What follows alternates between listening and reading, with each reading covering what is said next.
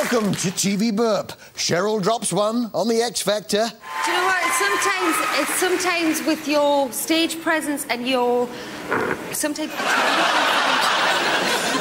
Head on a lilo on Casualty. Okay. And Hagrid from Harry Potter turns up on Antiques Roadshow. John Dixon. Right. I don't know about you, but I always like to copy what the dancers do on Strictly. Well, as I'm sitting down, it's usually only the arms.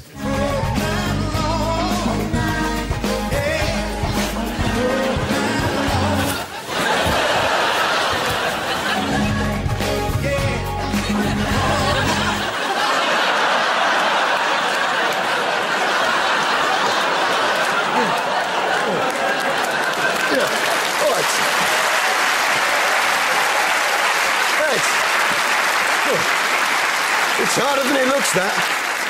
I must say, it's nice to see Gillian McKeith back on the box. Sure, you said it was true? And you're correct, it was true.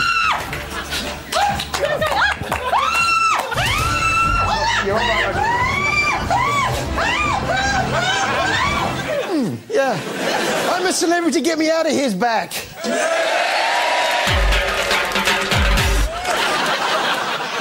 And what exactly are Gillian's qualifications? Well, she's certainly a celebrity. Oh, compared to Agro Santos, anyway. But is she cut out for life in the jungle? I really have a serious phobia that is massive, you know, to the point that I could faint if I see a spider. I mean, I feel like I'm having a heart attack. It's like a serious panic attack when I see them. It's like a nightmare. I'm in a living nightmare. Yes, she is. It's not only insects she's scared of. She seemed to have Shaun Ryder phobia. An irrational fear of Shaun Ryder. Ah! Oh, my God! It's moving! Ah, it's Shaun Ryder! So she's a little jumpy, but I'm sure she'll rise to the Bush Tucker Challenge. Look here, don't look at anything else. Look at me, don't look at anything else. Don't... Stay still. You're okay, you're okay, you're okay. You're okay, you're okay. You're okay. You're okay. Look at me. Look up here. Look. Forget about what's going on. Stay there. You're okay. You're okay. I've got you. You've done really well. You have done very, very well. Do you know, I think she might win. Oh, excuse me for a moment, but if you bear with me, it's pretty good fun. Lots, as ever, to look forward to with Martin later in the programme. And indeed, Hey!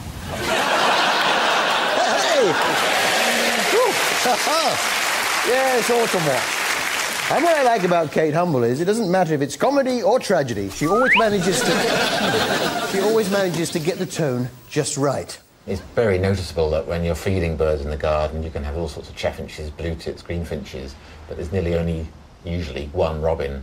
And they will fight to the death sometimes. We see them displaying, they have all sorts of postures, but eventually they'll go in with the beak, and something like 10% of all robins will die at the hands of another robin. Lovely stuff.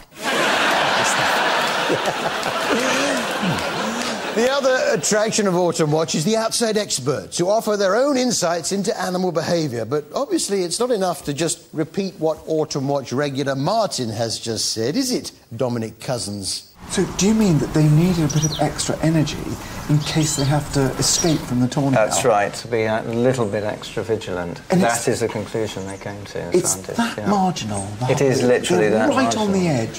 Right on the edge, yeah. So the young ones are coming back like cannon fodder? They're a bit like cannon fodder. And poor old Coltex right at the bottom of the heap. Right at the bottom of the heap, yeah. There was an animal with a very interesting problem this week on... Very interesting problem. On Channel 4's... On Channel 4's? Animal Madhouse. Animal Madhouse. Dominic, do you mind? Dominic, do you mind? Just stop it. Just stop it. It's getting annoying. It's getting annoying. Oh.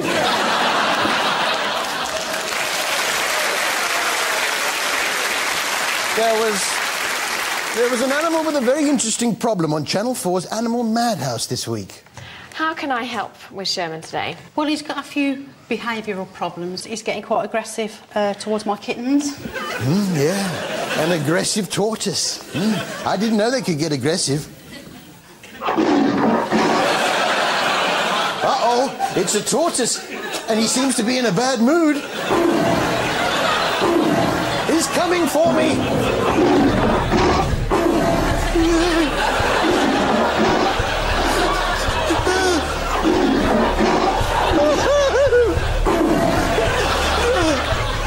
Well, hopefully by the time he gets here, he'll have worked off some of that aggression.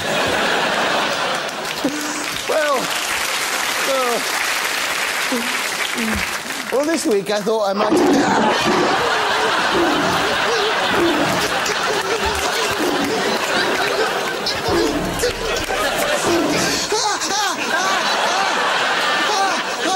Why are you so angry? I'm basically shy and I express that through aggression. You know what you need to do? You know what? You need to get out of your shell more. Come on! It's like you don't want to be entertained. Off you go.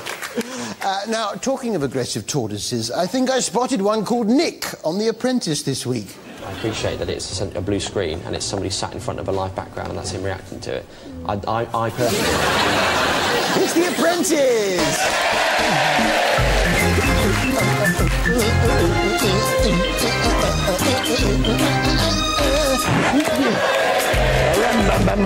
Biddly bomb. Biddly bomb. You're fired. This week, they were off to Pinewood Studios. Pinewood Studios? What's that? Absolutely no idea what Pinewood is, though. Pinewood Studios is I'm sure it's a furniture store. Yeah, I think you're right, yeah. Just next door to World of Leather, isn't it? Yeah. Well, we're down to the last 9, and still hanging in there is Stuart Baggs, the brand. So, what is the brand exactly? People aspire to have a flash sports car, maybe a house in the country. I've got all that already. I'm an amazing salesman and an amazing pitcher. I'm confident, I'm unique, and I'm successful. Just shut up for a minute, will you? I won't speak again. I have to rein in my own extreme masculinity in this task. Hasta la vista, gravy. I can't make a decision. I need everything spoon-fed to me. Where's the spoon? Where's the spoon? I am Stuart Baggs, the brand. Yeah, the brand that we call annoying. He certainly seemed to be winding up Lord Sugar. Let me ask you something. If you was working for me and you got all this stuff in your head, and I'm relying and trusting upon you, and unfortunately you got run over by a number 6 bus, where'd that leave me? What do you mean, unfortunately? The task this week was to set up a business in Westfield Shopping Centre selling DVDs of members of the public against a blue screen background of a racetrack. But there was a problem. Right, guys, you're here to pick up your DVD. Fantastic. We'll just play this through for you quickly and then we can settle up after. Is that OK? And customers that do come back get more than they bargained for. And there's been another guy. Another child. Another child? Yeah. Is there? Yeah. What happened? Apparently another child popped up. At the end? Yeah. Another guy pops up on the DVD. What good's that? Although he was quite cute, wasn't he? Actually, I had to go on Apollo's stand.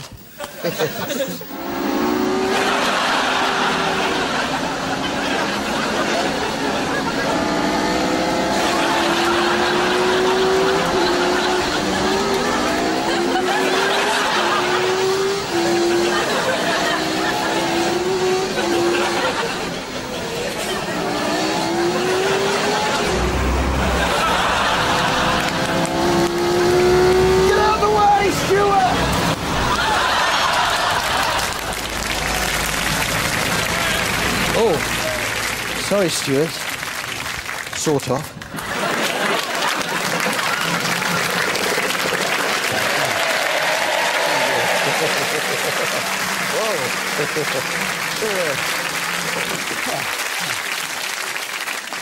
Well, it's great to see Alan Titchmarsh back doing what he does best, the gardening. And in his new series, he shares with us some garden secrets. I'm going to reveal these gardens' innermost secrets and how they've inspired gardeners across the country. Every morning, I step into this garden and I feel like I've gone on holiday. Me too. When I step into my garden, it's a bit like going on holiday. If I ever decide to go on holiday to Dog Muck World. I do try and pick it up, but it has been wet, hasn't it? One of Alan's secrets was how to make a fake box tree hedge. You're wondering what on earth I'm making, aren't you? Well, it will all become clear very shortly. I've now got a cube. It's not a cube. It's a cuboid. Take it. Of course, you can have your bush cut into a variety of shapes in the old tradition of topiary. Christine Facer has created a modern topiary garden inspired by the clipped birds she found here. But they've morphed into different shapes and sizes now, and one can't really work out what birds they are. Some are peacocks, some look like sparrows. Yeah, no, I like topiary peacocks, but then I like topiary sparrows. Which is better? There's only one way to find out.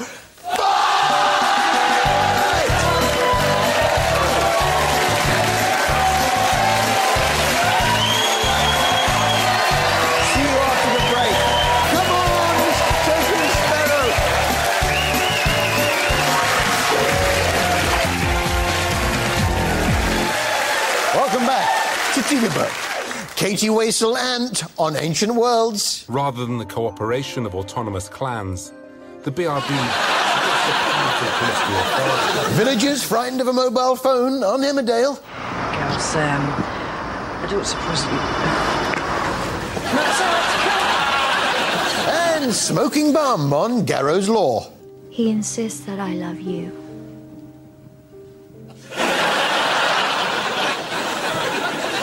I wonder what Sir Trevor MacDonald is up to these days.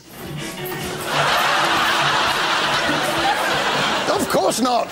No, this was Channel 4's The Family. Yes, The Family's back. Yeah, but it's a different family. But they're just as much fun. Yes, still as action-packed as ever.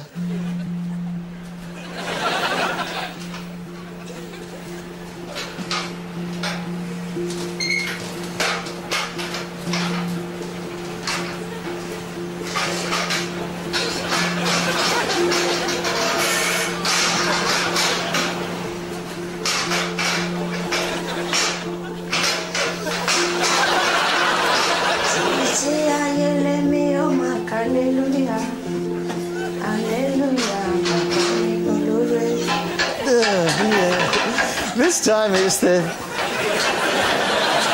time it's the turn. This. Yeah. Do you mind? Can you just keep the noise down, please?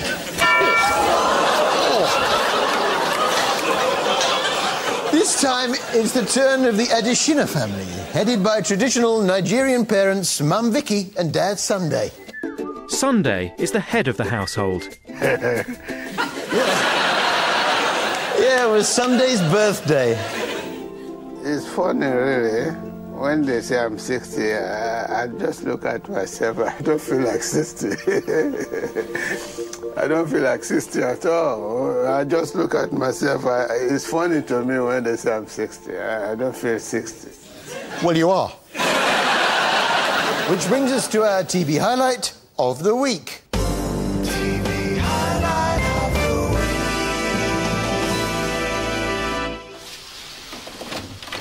Who's there? Me. I opened the door now. I want to wee.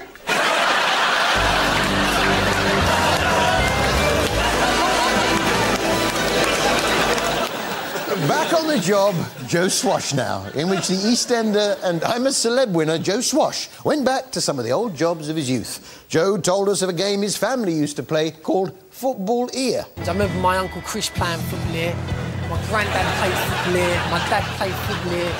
Football Ear, yeah. Not sure of the rules. Whatever he's done in the past, his sister Shana reckons there was only ever one option. I don't think there's any job out there that Joe could have done apart from acting, because he truly, truly does love it to pieces, and he's fantastic, and people love him. Well, not everyone. In his younger days, he did have a brief spell as a fireman, so the show took him back and showed him what might have been. Sweep the floor, see if you can find the casualty. No, the stairs to the right. Stairs to the right, cheers, Joe. Stairs in front of us. OK, Joe, we're going to go upstairs. OK, sweep those stairs, Joe. Up we go, as quick as we can. Yeah. Don't forget to stab them, Joe. Same in front of me. OK, give it a search. What is it, Joe?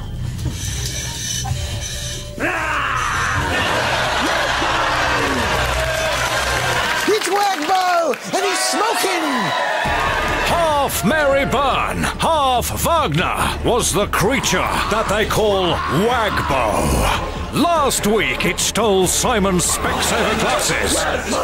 Then it teamed up with an aggressive tortoise. For their own safety, Simon ordered the X Factor contestants to be guarded by Phil Mitchell off EastEnders. On Saturday, its mummy, Mary, thought she spotted her baby in the crowd.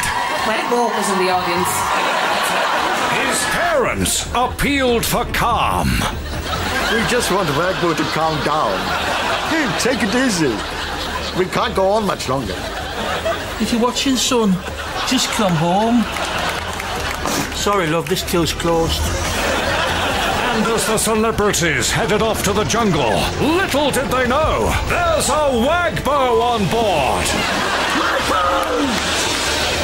Will no one stop the Wagbo?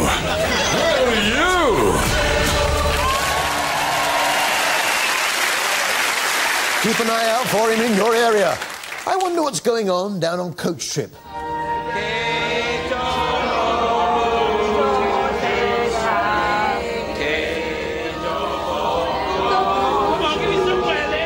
Yep, business as usual.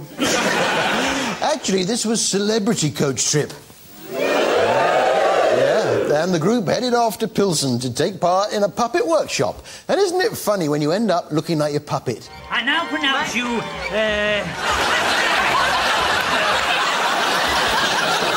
Then David Van Day and Tony Blackburn joined the bus. They're two pretty popular people, aren't they? Well, they found out when it came to the vote-off. Tonight, we are voting for Tony and David. We felt that sometimes, perhaps, instead of just being yourself, you were doing things that you thought you should be doing, that the audience would want. Yeah, well, you know, fair enough. It was only because Carol felt they weren't being themselves. Tonight, we're voting for Tony and David. Sorry, guys, if we'd have known you had got 2 votes before us, we wouldn't have done it. Honestly, we wouldn't. We've done it last on, first off. Yeah, there's nothing personal about it, just last on, first off.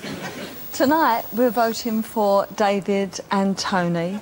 Everything personal, I can't bear you. I really don't dislike you intensely, David. So it is completely personal. I know how you are off screen, and I really don't like you.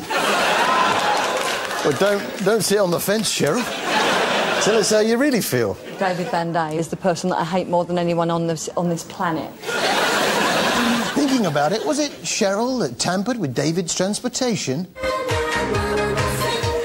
But another newcomer is determined not to be outshone.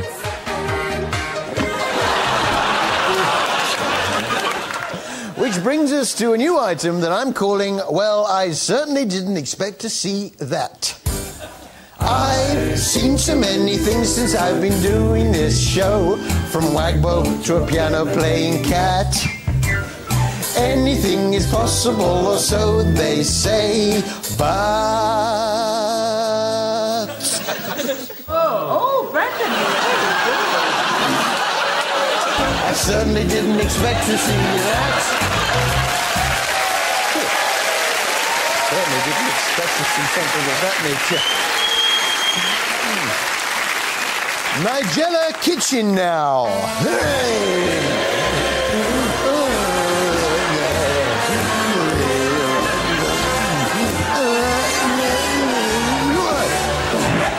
Actually, since I've been watching Nigella, I've started doing a bit of cooking myself. Yeah, I made this tart. All I need to do now is put the cream on, and of course, you do have to be very careful when you're putting your cream on. This is a very beautiful wine cooler, which obviously came into my life because I needed somewhere to park my pastry bag. Sorry about that. This week, Nigella was off on a culinary journey. I've got the whole world right here. I am a fully committed kitchen tourist. In fact, I'm a frequent flyer. I go to Asia for a sensationally simple chicken teriyaki with rice stick noodles and sugar snap peas. Italy is one of my favourite destinations, and I'm off there for a rum-scented Venetian carrot cake with mascarpone cream. Yeah, well, I went to Turkey on Friday night with a doner kebab. Then on to Switzerland with a ski yogurt, and then to the doctors with watery diarrhoea. Some of the stuff she uses in her recipes are not necessarily that easy to get hold of. To go with the linguine, I'm not choosing merely an ingredient. I have a precious potion in the form of the white truffle oil. What I love about the way Italians cook is they know how to make food special while keeping it simple. They don't go in for somehow a whole orchestra of blaring trumpets. They choose a beautiful trumpet solo played by my truffle oil to serenade me for my romantic dinner for one. Yeah, a bottle of oil that plays a trumpet solo. Listen, a nice idea. And so to celebrate the royal wedding, here he is. Take it away!